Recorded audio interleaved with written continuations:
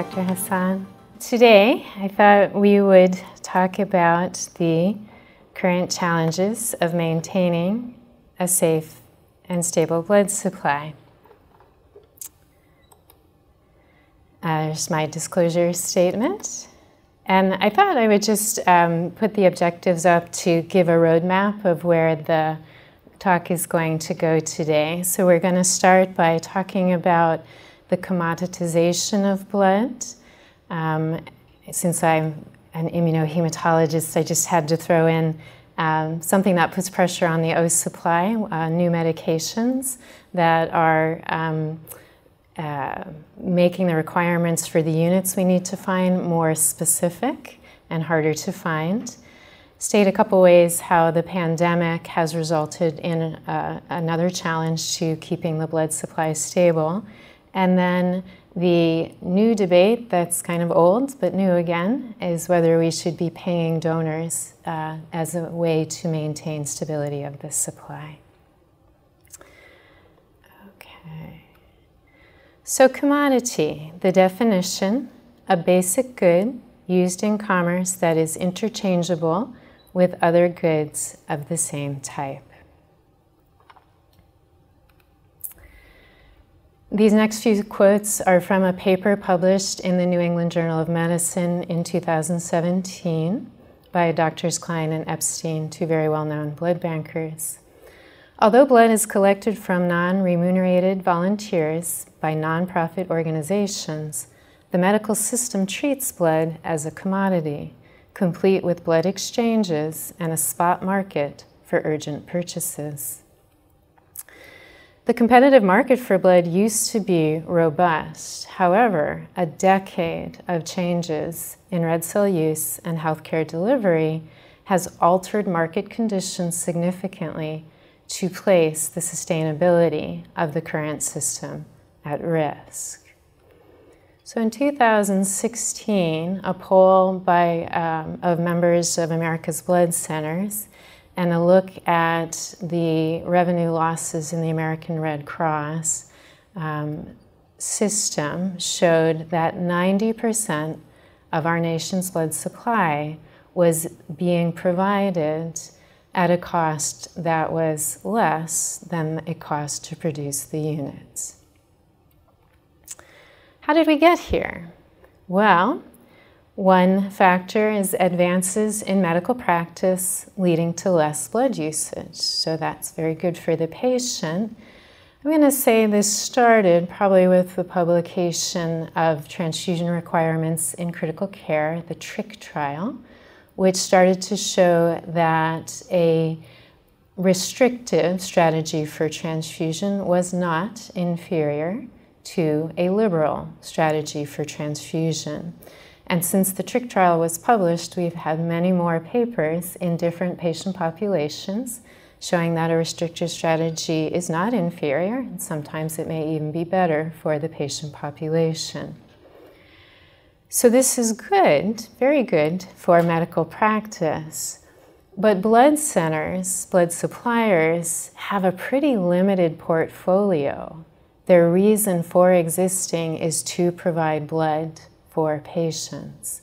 And so as we start to see less blood usage, the revenue of the blood supplier goes down.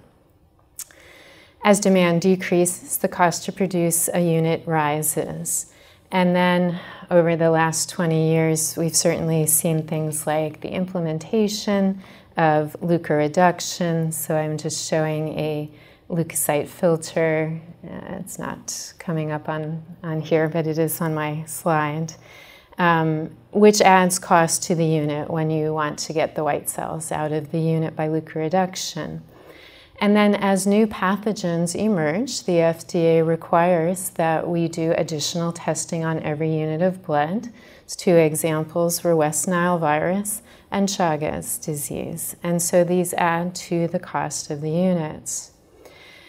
And so this just shows from the National Blood Collection and Utilization Survey this decline in components transfused, and with it, components collected. We try very hard to be stewards of the supply, and so if we can see the demand is going down, we may not collect as many units so that we don't get into a wasted situation. At the same time, blood suppliers chose to give in to reducing the price for blood as a tool for expanding their footprint. So in a different system with a commodity, if you reduce your price, the way you make up for that is to sell more. But that's not how healthcare works.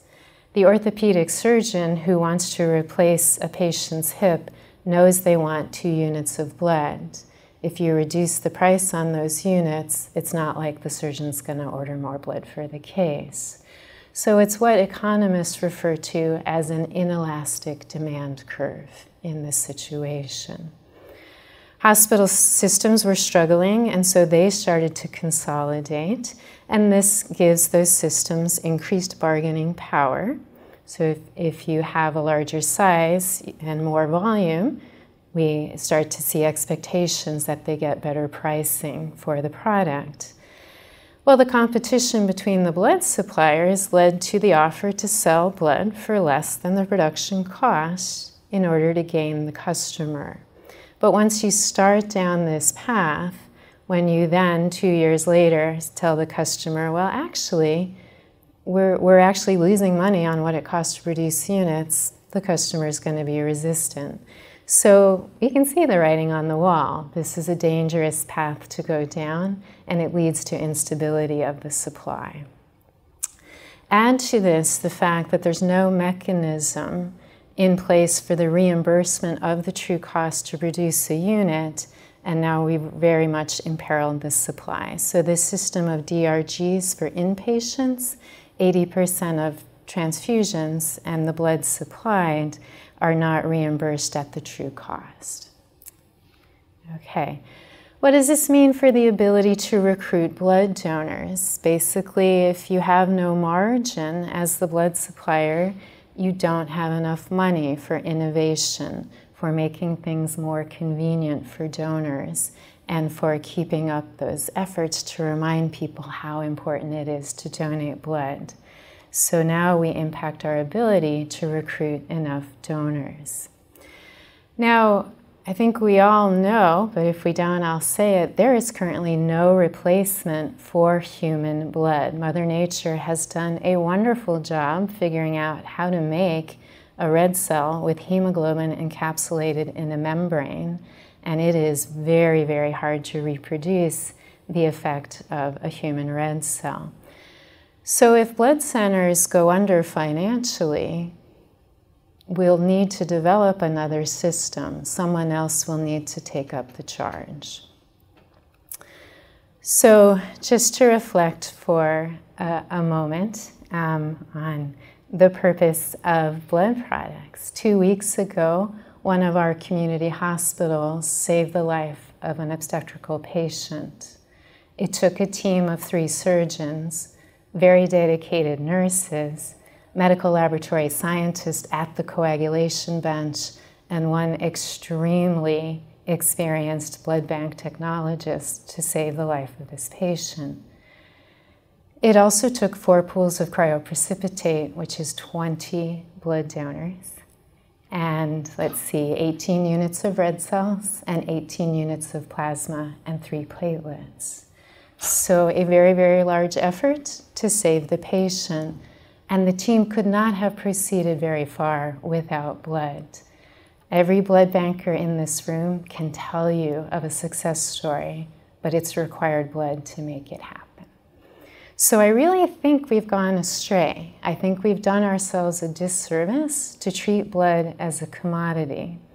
And I think we need some different solutions going forward. I can't really give you the answers as to what those are today, but something needs to change.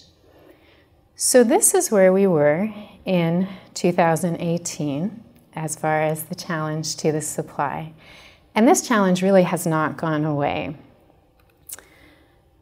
But we had a distraction in the pandemic, And it did have some lasting effects that also challenged the stability of the supply. Appointment only is here to stay. So if you're a blood donor and a blood supplier does an emergency appeal for blood, the donors are used to getting online, trying to say, I'm going to get in line tomorrow at my local facility where they collect blood, and I'm going to go donate because there's this emergent appeal.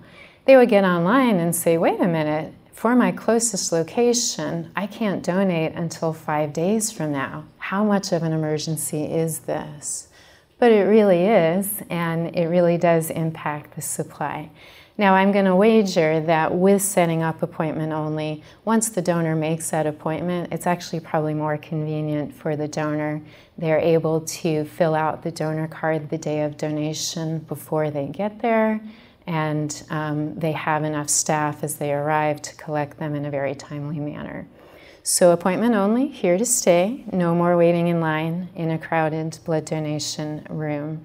That's gone away. Collection on site of schools and hospitals, and I'm super excited to see the notifications about blood drives at UW this week, thank you, is slowly recovering. The Great Migration, I feel like we're moving beyond it, which is good, but summer of 2022 was really, really hard. People did not want to take phlebotomy jobs. We had blood donors willing to donate and no one to collect them. And this wasn't just Seattle, this was the entire nation. So the usual system we have of importing units from someone who's doing well with collections was not available. It's a very, very stressful time. I'm glad to see that we're recovering that and hiring more and more phlebotomists. Only with that hiring can we once again collect in hospitals and schools. But places like Microsoft still working remotely, and so the old ability to go on site to a big company and collect blood is still very much impaired. And then right in the middle of this pandemic, the FDA put out a guidance for industry, and guidances are required to be followed. So even though it says guidance, it's really a rule, for the detection of more bacteria in platelets.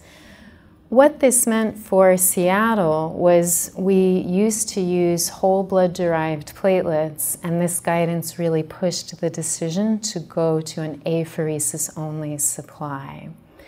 Now, this is difficult because platelets only have at most a 7-day shelf life, and an apheresis platelet takes 1.5 to 2 hours of a donor's time for the collection. Not many of us have 2 hours to give an apheresis platelet. So we mitigate this by collecting donors with a really high platelet count. We call what's called, we're trying to collect 3 products in one donor, or a triple. We refine our instruments to maximize the yield, things we should be doing already. And then there's definitely talk in the blood bank community about, well, FDA wants us to have 3 times 10 to the 11th platelets per unit. Maybe that's really not medically necessary. There are studies showing that a lower dose keeps the patient from bleeding. So FDA has not budged on that yet, but there's definitely talk as to whether lower dose would help us expand the supply.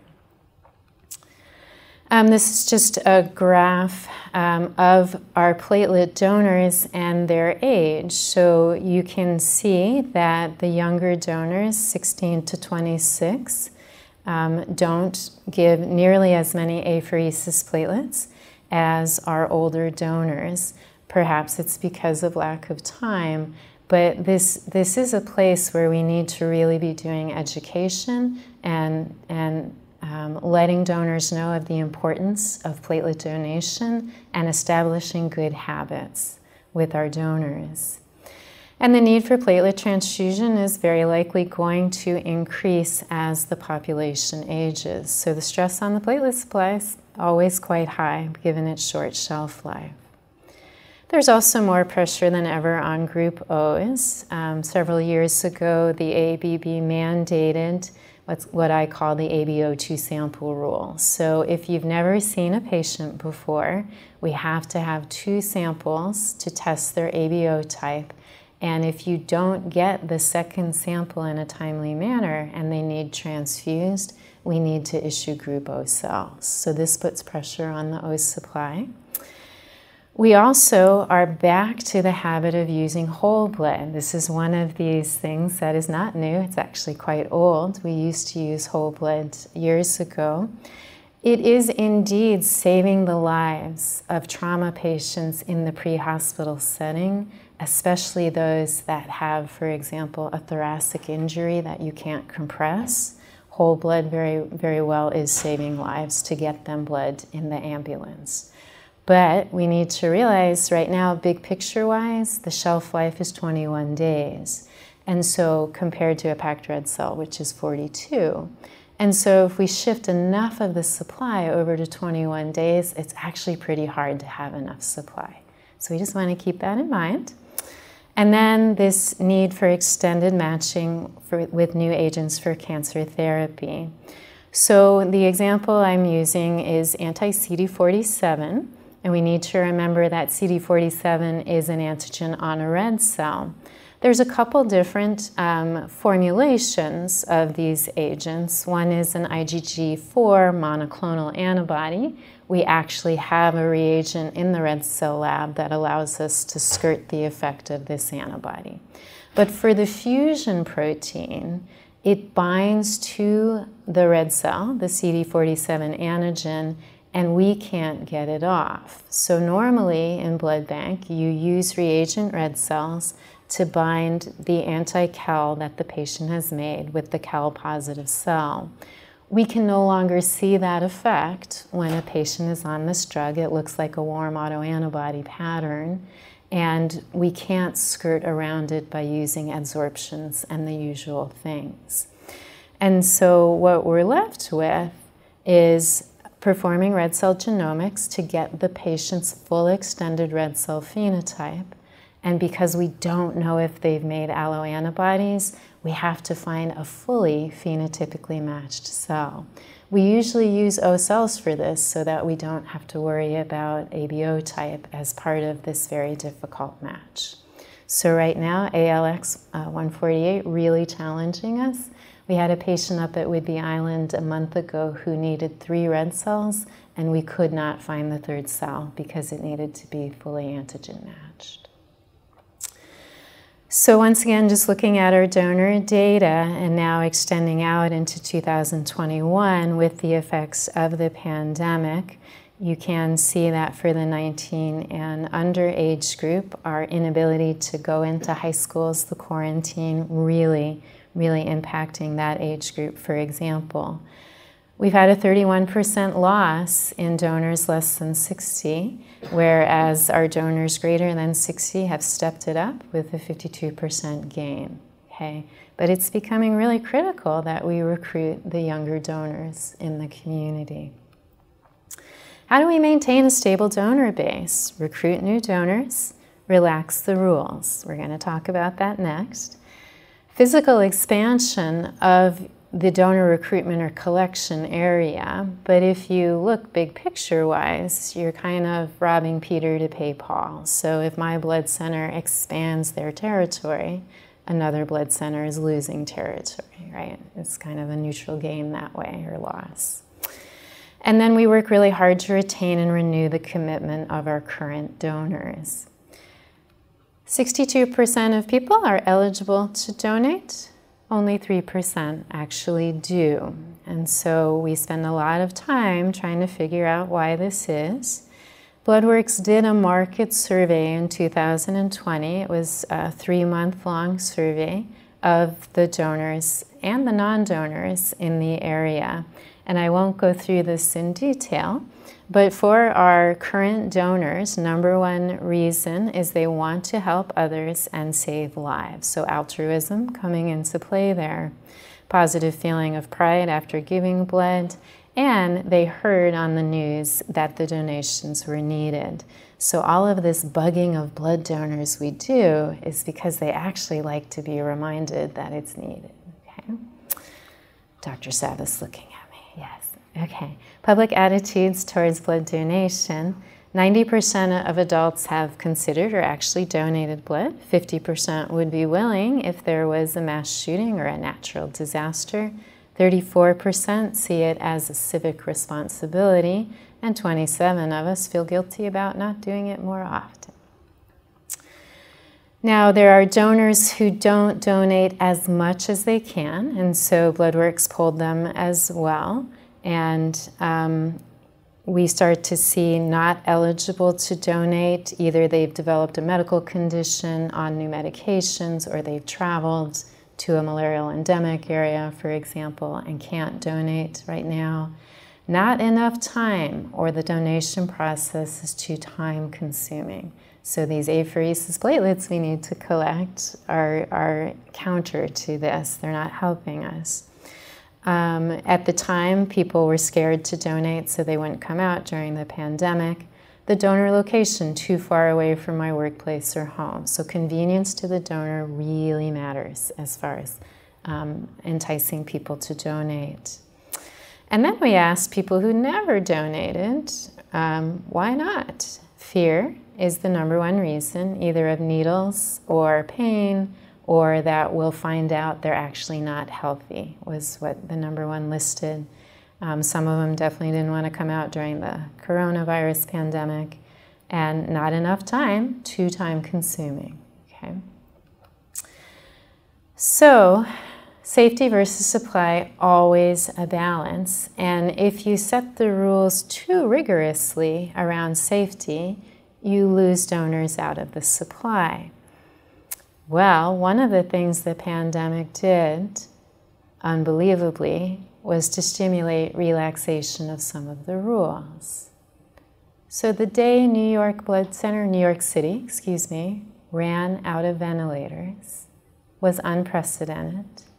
And the next day, the FDA put out a call for COVID-19 convalescent plasma.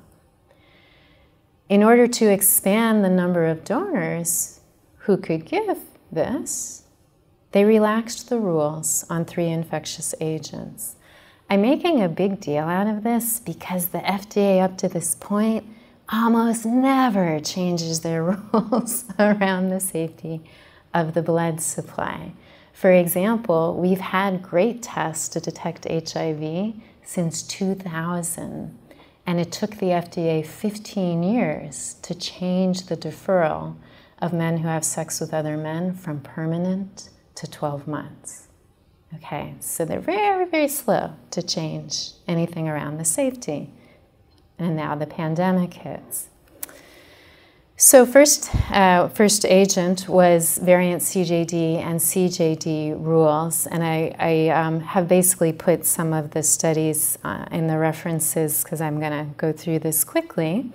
But they deleted the permanent deferrals for things like 5 or more years in Europe since 1980. So that's variant CJD. Same with the US military or civilian personnel in Europe between 80 and 96. History of bovine insulin injection, all variant CJD. And then risk factors for iatrogenic CJD, they deleted the permanent deferral. So just again, this is one of the studies done in the US, published in 2017, that helped push this. So as the FDA relaxed the rules, they were definitely looking at the available data. And basically, CJD is hard to study because it has a very long incubation period. So this is a look-back study, 21 years of surveillance, 65 blood donors subsequently diagnosed with confirmed or probable sporadic CJD, 826 blood recipients traced yearly with the National Death Index to see if they died of CJD. After 3,934 person-years of follow-up, there were no transfusion-transmitted cases of CJD. So we've always had a guess that sporadic CJD not easily transmitted through blood, but this study really helps show that's very likely right. With the variant CJD, there was a bit more concern that it is transmissible through blood, But in 2007, the United Kingdom started leukoreducing all of their cellular products, and that seemed to have really helped fix this issue. There have never been cases of variant CJD, or I should say mad cow disease, in the cow populations of the US. And we think that's because of the ban on beef and beef products that just happened to be in place as variant CJD showed up in the United Kingdom. There were 4 cases of variant CJD in people in the US, but they were all people who had probably gotten it in the United Kingdom. So because of similar data that it looks like there hasn't been a reported case of transfusion transmissible variant CJD since 2007, this is the other reason FDA relaxed the rules. Now, it's all I can do to keep up with the FDA these days. So in January, based on further data, they deleted the permanent deferral for 3 or more months in the United Kingdom from 80 to 96. So I can't tell you how many more donors we're going to get from the deletion of these rules, but we will get some more for sure. Malaria, kind of a similar story. I think you all know it's not endemic to the US, but they did study these 11 cases between 2000 and 2017. They looked at the data, asymptomatic infected donors who were former residents of endemic countries who had malaria already. None were from a traveler from a non-endemic country. These rules I find really difficult to read this guidance, but to try to keep it brief, if you're, for example, from the US and you travel to a place that has malaria, whether you take the prophylaxis or not, it's going to be a 3-month deferral when you come back from that area. If you, looking at the other blue arrow, if you actually were from an endemic area, as long as you have spent 3 or more years away from that area with no signs of malaria, it's a 3-month deferral compared to the year. So they relaxed those rules a bit. And then they relaxed the rules related to HIV and hepatitis. So again, our testing very sensitive since 2000, and the FDA looked at data from places like Canada, who moved to a 3-month deferral for men having sex with other men, for example, and did not see an increase in transfusion transmission rates. And so in 2020, with the pandemic, the FDA changed the rules, as you can see. So it used to be a 12-month deferral if you got a tattoo in a non-licensed parlor. They moved it to a 3-month deferral, for example. Now, just in January, again, late-breaking news, the FDA announced further relaxation of this criteria. So they've added, if a donor has been on HIV oral protection therapy, as long as they have not been on that therapy in the last 3 months, they're eligible to donate. And then gay or bisexual men in a monogamous relationship for the last 3 months will be eligible to donate. What our donors are going to see as far as the change to the donation card, the questionnaire is going to focus less on sexual orientation and more on an individual's risk factor. So all donors will be asked if they've had new partners in the last 3 months, and if so, they'll be asked a question about anal sex. And so people are actively trying to figure out how that uniform donor history questionnaire needs to read. So this is going to take a long time to implement because we're waiting to get approval of the new questions on the donor card. It's going to be months before you see this relaxation roll out, but it's coming. Right? Okay, as I indicated at the beginning, everything is old is new again. There is a debate on whether paid donation can be done safely and without what's called crowding out volunteers who are doing this for altruistic reasons. Why so much fear? It's interesting to read the history on this, and I imagine Dr. Hess can elaborate if needed. But in 1971, 70% of blood facilities were not regulated by either federal or state governments, so no uniform regulation. And we started to see philosophical disagreements about individual responsibilities, such as replacement fees and credit programs, versus community responsibility for the blood supply.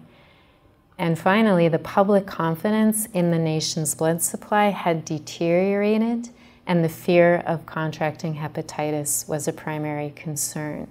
We did not have infectious disease testing for hepatitis to screen the blood supply at this point. Okay?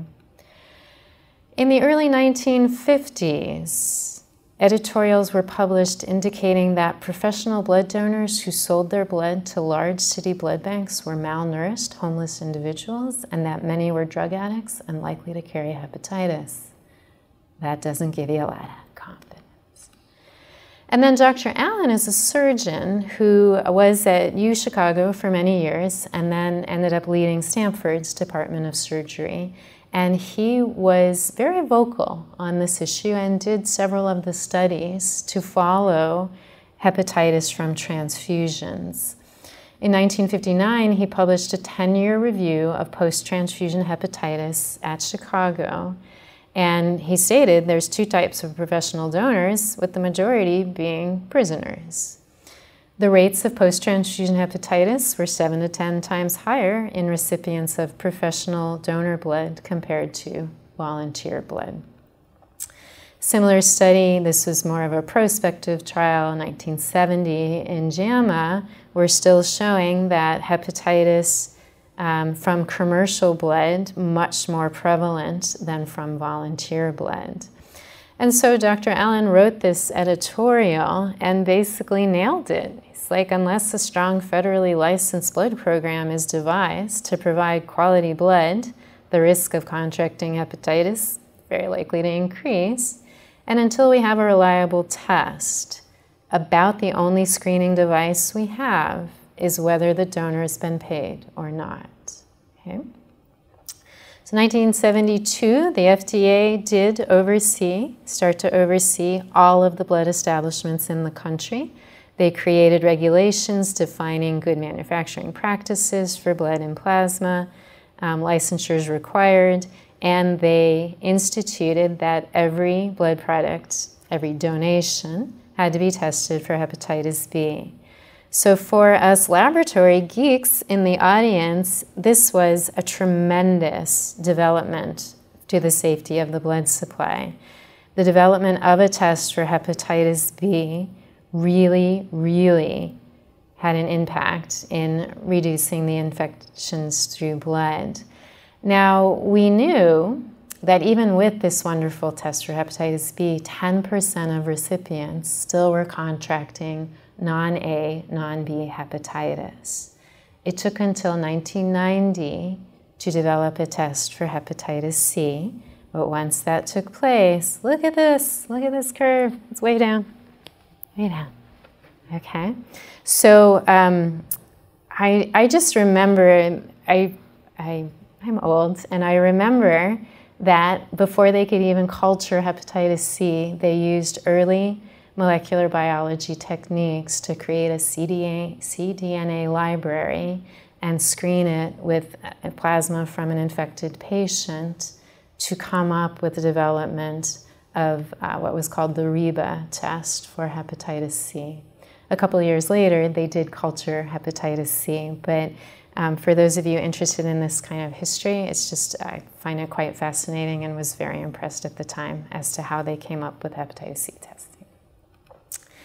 So, our current strategy for layers of safety with blood donation, we have the Uniform Donor History Questionnaire. Wherever someone donates in our country, they have to answer the same questions that are designed to get at donation risk. What are your practices high risk that you could transmit an infectious agent through the blood supply?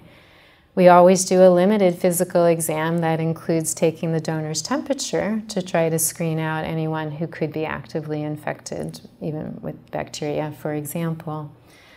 Always sterilize the phlebotomy site. The FDA will watch the phlebotomist as they sterilize with the iodine or whichever agent we're using. Wait 30 seconds before you put that needle in. That is a requirement that the inspector will watch. And then we have our transfusion transmissible disease testing as our layers of safety. Our testing is really, really good. It's not perfect. There's always a window period. For HIV, the time between infection and detection is 9 days. For HCV, it's 7 days. And for hepatitis B, it's more like 18 days. So the risk of receiving a unit of blood and contracting HIV, 1 in 1.5 million. For hepatitis C, it's 1 in 1.1 million. You can see the numbers. So good, so low, so safe that the FDA is focused on bacteria in platelets rather than viral infections. So I just wanted this audience to understand, because I find it confusing, when do we need to label a unit as from a paid donor? The absolute vast majority of the supply for the community is volunteer donor, and if you were to look at the units on the shelf in the transfusion service, they all have the volunteer label. Well, the FDA says when a donor receives any amount of money for the donation or incentives that are readily convertible to cash, we must label the unit as paid. So they give some examples in their document. A raffle of a car would not constitute a paid donation. We can label that unit as volunteer from that donor. However, if we gave our donor something like Kraken tickets that could have a market where they could give those tickets to someone for money, we would need to label the unit given as paid. A gift card in a large amount that's non-transferable, bears the donor's name, and redeemable for cash, allows us to label the unit as volunteer. It doesn't matter how big the incentive is. So I just want you guys to see the definitions we're using as we label units paid versus volunteer. Here's my summary. It's definitely my opinion. Donor testing assays result in a very safe supply. Paying donors can most likely be done in a way that mitigates the perceived additional risk of becoming a professional paid donor.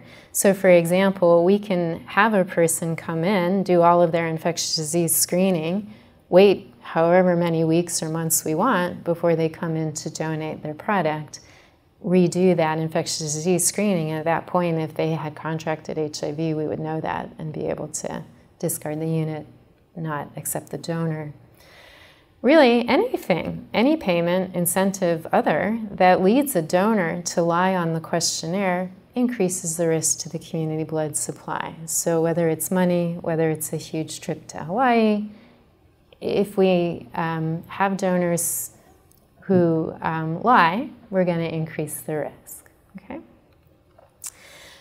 So there is pathogen reduction technology in case some new threat arises. If we really had some emerging pathogen that we were very worried was in the supply and we really didn't have a test for yet, we have a way to treat platelets with this technology and plasma.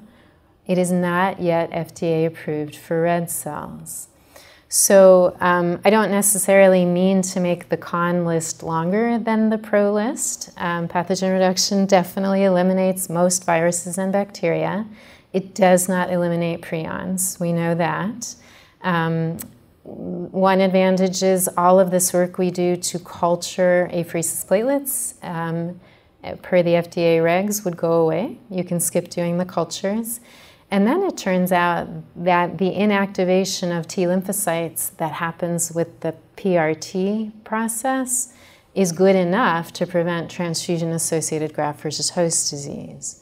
So if this gets approved for red cells, we could actually get rid of our irradiators. We wouldn't need to do that if everything underwent the PRT treatment. Okay. So what is the path forward? I really think it looks like continued focus on decreasing the pressure on the platelet and the Group O supply. There's a lot of talk about why did we move to all apheresis anyway? Maybe we should return to whole blood platelets, but let's do it the way Europe does it. Let's produce them by what's called the Buffy coat method. We would need FDA approval to proceed with this, but there's definitely chatter among the blood bank community about, well, maybe to extend our platelet supply, we need to find a way to use our whole blood platelets better. Definitely studies for longer shelf life for platelets. Some of this is around cold stored platelets. Cold stored platelets are very good for trauma patients. They will act very quickly to help with hemostasis in the moment. What they're not so good for is prophylactic transfusion in cancer patients because they don't remain in circulation very long at all. But we're playing with whether we can store cold stored platelets for 14 days, right? So anything that's going to allow us to keep a platelet happy for longer that the FDA approves is going to help extend the supply. There's a little bit of data out there that patients on these newer agents like ALX147 actually don't make new alloantibodies. So I'm interested to see where that goes. If that really were the case, we could have the clinician check their antibody screen before they start the therapy, know that we need to match for those alloantibodies, and with the assurance that they're not going to make new ones, maybe we don't need to provide phenotypically matched units. So I'm interested to see where that goes.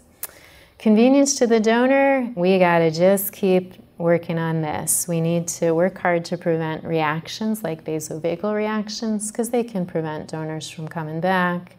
We want to develop new technologies so they stop poking my finger. I hate that part, right? My understanding is we're not quite there yet to be able to just scan and see a person's hemoglobin level well enough, but hopefully it's coming. And then really every other aspect that could increase convenience to our donors is what we need to be working on. I really do think we need to return to this idea. Some type of significant public or private intervention will probably be required to maintain adequate blood system infrastructure. So for example, Canada, the government has the Canadian Blood Services. This New England Journal paper, the authors did not think such a model would work in the US, but they do agree that some intervention is probably going to be required.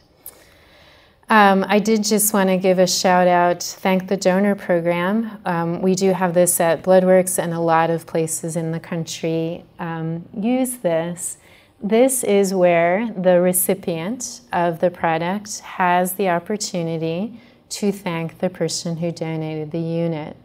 I had trouble finding data on how effective this is, but my sense is it's one of the more effective strategies to keep our donors coming back. So I personally can't wait to receive one of these green hearts. And I think it's one of the better mechanisms for retention of donors. And with that, I will stop and take any questions. Thank you for your attention.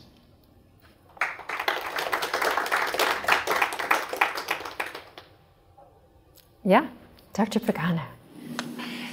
Thank you, Theresa. That was a great presentation and also summary of the challenges that the blood centers face across the country. I have two questions, actually. The number one is whether you can give an example of a recruiting strategy that has worked for Bloodworks. As an example, there are other blood centers in the country that have developed some recruiting strategies, for instance, for whole blood. One of them that comes into mind is Brothers in Arms, that target a specific area of the community to donate whole blood for the trauma setting, and has been shown to be successful. So, and then the other question is whether you have also developed any strategy to increase diversity in the blood donors, given that we know that many minority groups do not trust the system enough to go and donate. Right. So I'm supposed to repeat the question, so I'll try to summarize. The first question is, do we have specific strategies that we know have been successful? So I may not be the best equipped to answer that. I can tell you We are actively developing a program. It's along the lines of music in our blood. So that actually has been a very popular campaign to tie music and musical artists and get them to advocate how important it is to donate blood. And we're rolling it out to high schools. So there's kind of joint grants with Macklemore and other artists to bring music to the schools and at the same time stress the importance of donation. I guess I'm waiting to see the effects of that, but I know the initial response has been super positive to that recruitment effort. Your second question was, are we making efforts to increase diversity in the supply? I know I can tell you a lot of conversation about donors who are from South America, for example, trying to figure out how to recruit Spanish-speaking donors. And of course, it's a little bit complicated all the way through from, well, they need to answer the Uniform Donor History Questionnaire. We probably need people who can interpret for them to make sure we're understanding when they answer the high-risk questions. Are they truly understanding the question, and are we able, if they get confused, to lay out the question well enough to make sure we're still protecting the community supply? And then there's our docs on call. None of us speak Spanish, and so if the donor has a reaction, we're going to be calling you so that you can help us interpret the reaction. Lots of effort in that regard to think carefully. We want to do it. It's going to take time. It's small. It's it's a big project. So I feel like I don't know who else is on the line today. If Dr. Alcorn were on the line, she probably could give a much better example. But we absolutely are very tuned in to increasing the diversity of this supply, particularly knowing that with our sickle cell patients, for example, you're much more likely to have a molecular match from a patient who's also of African descent, for example. Dr. Sang. Hi, thanks for that talk. Given that there's paid plasma donors, what kinds of different safeguards do they have there that are effective for those paid plasma donors? So the paid plasma currently does not go to the community supply. It's used to make IVIG, for example. I don't know that there are more safeguards. I've definitely seen in the literature that it's good that we have the Uniform Donor History Questionnaire because people try to donate more than 2 times a week, which is against the FDA rules. And so I do see if you're starting to pay donors, we just need to follow our rules, right? Both for the protection of the donor as well as, well, really for the protection of the donor. It's probably not good to donate more than twice a week, right? So can I think of extra safeguards that they put in place? To my knowledge, go ahead, John. Yeah, well, it's all nano-filtered, and much of it is solvent. And co-infractionation, there you go, right. So it's not so much how they're doing anything different with the donor, but the co-infractionation and the treatment of the pooled plasma beats up on coagulation proteins, right? So it adds a measure to remove infectious agents for sure, but to think we can do that with the community supply probably won't work because we need the coagulation proteins. Do you want to say more, John? Okay. Yes, Brian. We have a few questions online. So Levi Jones says, is it feasible to use PRT on pooled whole blood platelets a la Cerealian treated by pool to help the platelet supply? I don't think it's been approved for whole blood platelets. It's only apheresis. Another question from William Phipps. What percentage of apheresis platelets expire before use? So the question is, what % of apheresis platelets expire before use?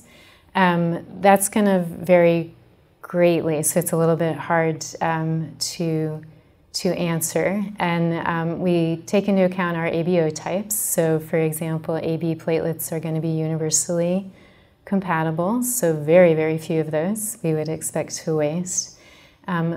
But it's really about, you know, this game we play of predicting demand and supply, right? So if we were very, very highly tuned and we could predict the patients coming in that week, then we wouldn't waste any platelets at all. We'd probably, if we had trauma, we'd even ask for more platelets.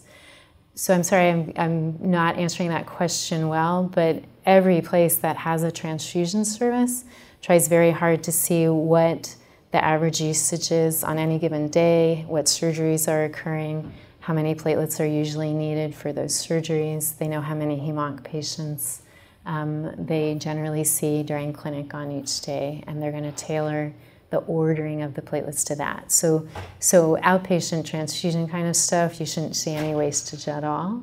The traumas are much harder to predict, and you'd get more wastage there. One more question online. So Max Lozon asks, with the changing donor qualifications, are there any plans to engage with the general public to inform them of the changes? So with the change in donor qualifications, are there plans to engage with the public? They're ongoing plans. So this most recent change in the guidance about individual risk, definitely 2 weeks ago, there were news broadcasts about it. There's articles in the Seattle Times about it, both helping people know that the relaxation of the rules is occurring, as well as it's going to take time to implement. It's just not something you can do overnight. So, Dr. Pagano? All right. Since you're there, I'm going to ask you all the questions, right? So there has been, over the last several months, I would say, there has been this request from some patients to receive blood from donors who have not been vaccinated. And now this is not something new, but that's something that is ongoing. But what has been new to me is that now there are some donors that haven't been vaccinated and want their blood to be labeled as non-COVID vaccine blood. And when blood centers would say, we are not going to do that, that's something that is not required, some of these donors then would say that they will not continue donating blood.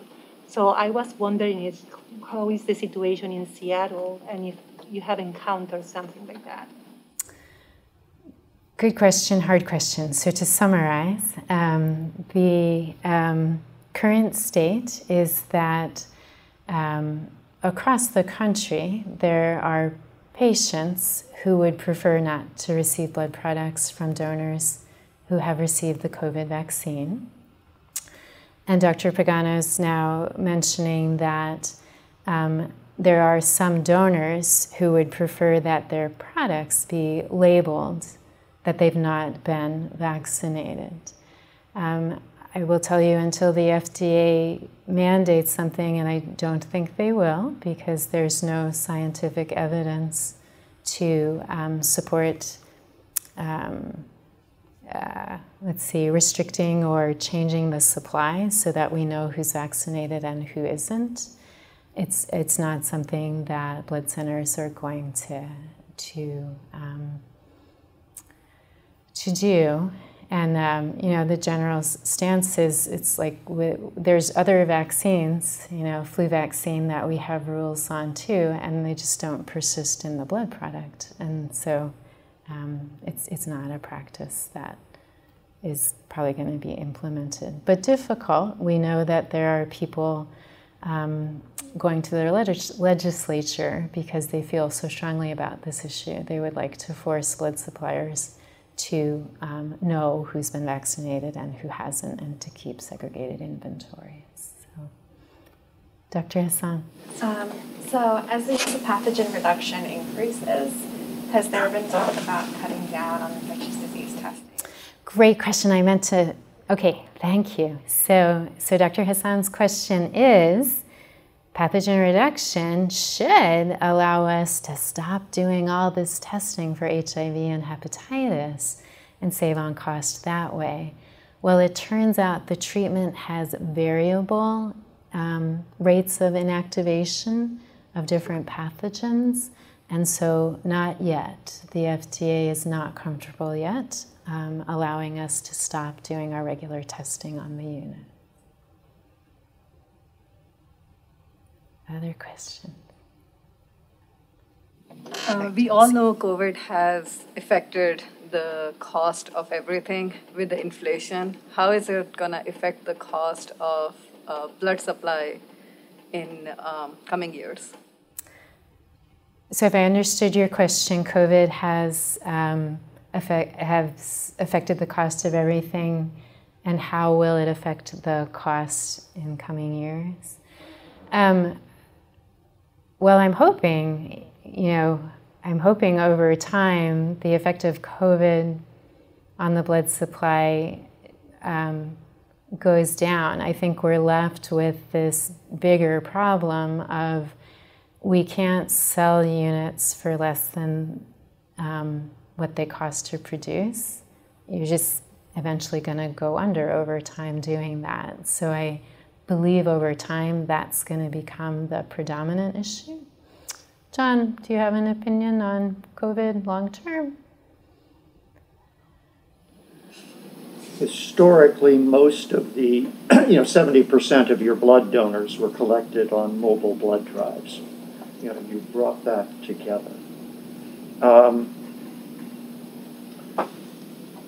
But that means you need bigger buildings, and you have to heat them, and all of that stuff, and retrain a whole new staff that you lost, and all of that kind of. Many of these things are more or less going to be. Some of them are going to be permanent. Yeah. That is a good point. So if we really can't reach out to the Microsofts of the world and go to them, it's back to this question of how do we get them to come to us? What kind of convenience do you need to create? I guess whether that's bigger, more mobile buses going into neighborhoods to try to recoup some of that certainly is an expense that we didn't have prior, because we could just go and use the space that they provided. So, okay, thanks very much.